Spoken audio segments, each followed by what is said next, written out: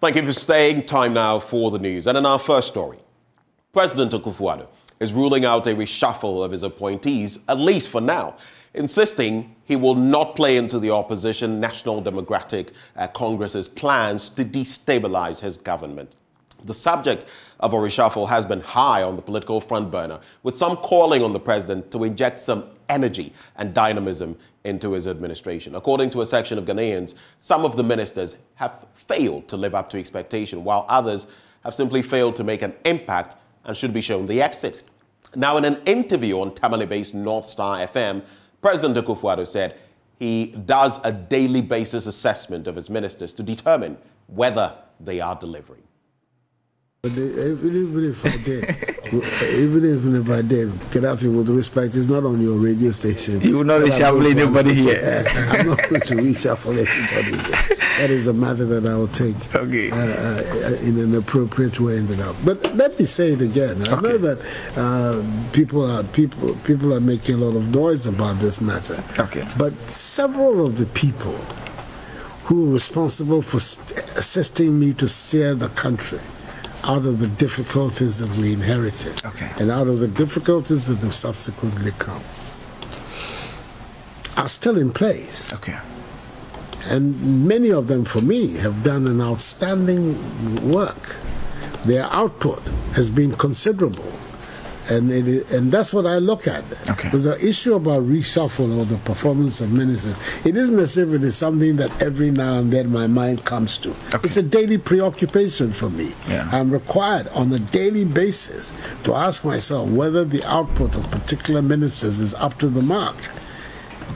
But I am not the final authority, and if they're not up to the mark, I'm required to act. But if the output measures the expectations, then I don't have any strong reasons to heed the call. The calls come from all kinds of reasons. NDC wanting to destabilize your government is one. There are people who are also looking for jobs. Especially since yesterday. People have been sending me CVs to give to you. well, there you are. But I'm not disputing that there is quite a lot of attention on it. But I also think it is important for us to have a really holistic look at this matter and be certain of what we're doing. But as I say, it's not no responsible leader, president, prime minister will announce, I intend to reshuffle my... No. If you're going to do it, you do it. If you're not going to do it, you just continue. So that's what I have to say. So I think that what the processes that the MPP went in order to now have a new national officer, regional officer, constituency in itself tells you a lot about the MPP. One, the efficiency of our structures. We had to elect polling station executives, 5 per polling station, to over 38,000 polling stations across the country. Here, everywhere, in which party members, in a very decent, peaceful manner, went ahead to elect these 5 polling station executives. We had to elect over 6,000 electoral area coordinators by the same process.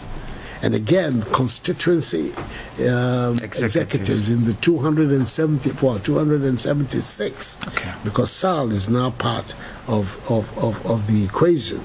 We had to do that. We then went ahead to elect the 16 regional executives of the party. And then finally, the very, very impressive show that took place at Craspo Stadium that have brought the new General Secretary and the new National Organizer and others, the new National Chairman into office. You look at this whole process, it has been well conducted, it has been peaceful. Yes, there have been isolated difficulties here and there. Such a large exercise, national exercise, you cannot expect it to be 100% waterproof. proof. There will be one or two incidents. Okay. But over the overall, the image that